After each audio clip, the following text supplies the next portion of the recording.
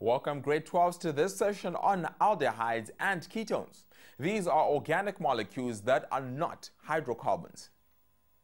We have discussed quite a number of organic molecules that contain oxygen, and I hope you can see why there is such amazing variety of organic compounds. By now, you can identify the functional group and the structure of alcohols, acids, and esters. Today, we move on to two more organic groups that contain oxygen. Amira will explain how to name the aldehydes and ketones and their molecular and structural formulae.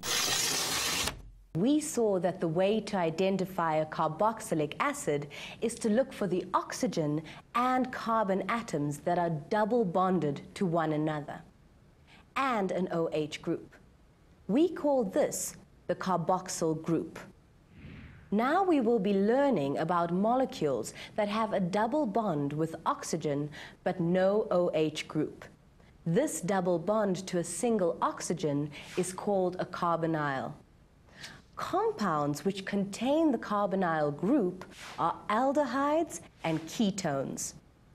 The position of the carbonyl in the molecule decides whether it is an aldehyde or a ketone. Let's look at this more closely. When the carbonyl is at the end of a chain, this type of compound is known as an aldehyde. All aldehydes have the carbonyl group at the end of the chain, like this one, which is called propanal. Can you see where the name comes from? We name aldehydes in the same way we name most organic molecules. The 3-carbon chain means that the backbone is propane. The letter E at the end of the word is swapped for Al to show that it is an aldehyde. Easy, isn't it? Now try to draw one of your own. Draw a molecule of butanal. Well, I'm sure you drew a molecule that looks like this.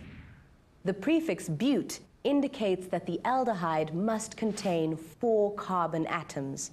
Remember to place the double-bonded oxygen atom, the carbonyl group, at the end of the molecule structure, on the first or last carbon.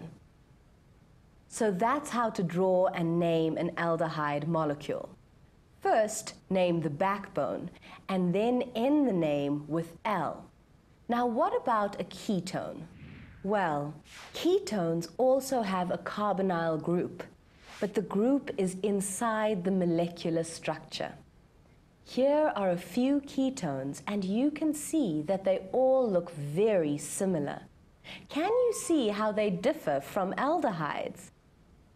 Yes, ketones always have the carbonyl inside the chain, unlike aldehydes that have the carbonyl on the last or first carbon atom in the backbone.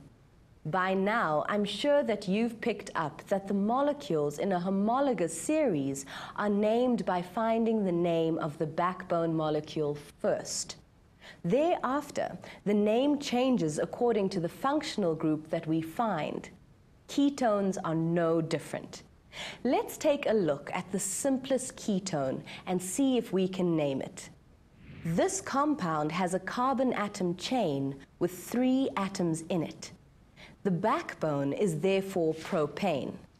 Because there is a carbonyl functional group inside the chain, this is a ketone. When there is an oxygen-containing functional group in a molecule, we change the end of the word to name it. Ketones are no different. The end of the word changes from E to O-N-E, so propane becomes propanone. Now, I'd like you to name one on your own. Think about all the naming rules you know and try to apply them. Can you name this molecule? It is definitely a ketone, and it has 5 carbon atoms in it, so it is a pentanone. The tricky part is to name this molecule based on the exact position of the carbonyl functional group, just like we did when naming haloalkanes and the double bond in alkenes. Remember, the first step is to number the carbon atoms in the backbone, starting at the end that is closest to the carbonyl group. So in this molecule, the carbonyl group is on carbon number 2. Did you name it correctly? It should be pentan 2,1. Now that we have discussed the naming and the origins of aldehydes and ketones, let us find out from Philip how some of these compounds are used. Manufactured aldehydes and ketones are used in many interesting ways. To preserve species in museums and labs, to manufacture many plastics and glues, to process leather and make the silver parts of mirrors, to make nail polish remover, varnishes and paint strippers, and to make many other chemicals, like acetic acids and acetates. Some aldehydes and many ketones have pleasant smells and can be used to flavor foodstuffs and as ingredients in perfume. Some of the flavors available are almond, spearmint, caraway seed, licorice, lemon, cinnamon, pineapple, strawberry, ginger, and even butter flavor. Some even smell of wood, leather, or lavender. And I thought that my flavored water contained real fruit. Now that I know more, I will always read the labels on my food. That is all we have for you today, grade 12s. We are sure you enjoyed this session. Do not forget to visit www.mindset.co.za/learn, where you will find more information about organic molecules. You can also find some challenging questions in the task video. Please do join us again. Goodbye.